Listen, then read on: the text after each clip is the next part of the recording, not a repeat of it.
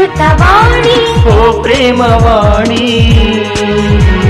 O Premavani, Amruthavani. Amruthavani. In the name of the Father, and of the Son, and of the Holy Spirit. Amen. Grace and blessings of God be always upon you. Today, the 27th of November, Wednesday,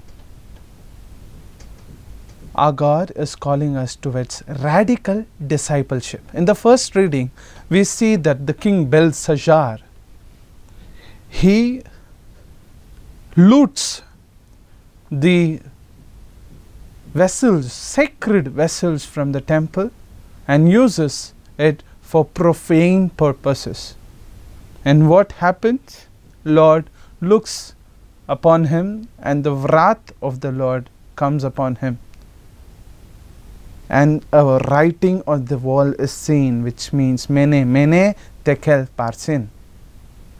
No one is able to interpret, and then they bring this prophet of God, Daniel, into the scene, and Daniel comes and he interprets it, saying that King Belshazzar, your days are counted, your days have come to end.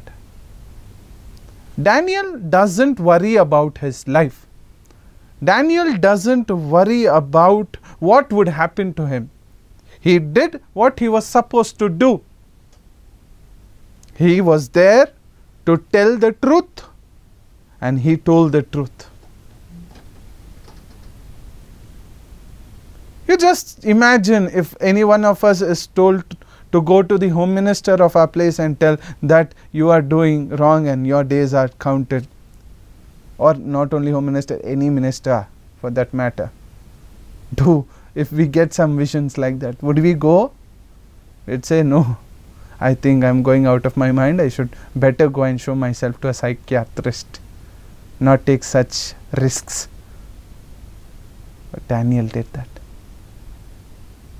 True discipleship means radicality. And that's the same thing which the gospel speaks about today. It says that the father will go against the son, son against the father, wife against husband, husband against wife, brother against sister.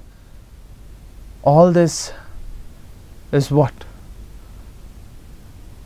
What is Jesus trying to tell us? He is trying to tell us that you cannot give the priority to your life, to your relationships, to anything else. Priority should be me. Dear brothers and sisters, is God our priority or our relationships? Is God our priority or our safety? Is God our priority or our own thought? In 2006 February, there was this news about a Muslim convert called Abdul Rahman. The government was totally against him. They put him behind the bars. His wife left him. His children left him. They only betrayed him, and they told the police about his whereabouts. Everyone betrayed him. Yet he didn't leave God. And by the help of God, he was rescued. And later when asked that how could he go through all this, he said, I belong to my God.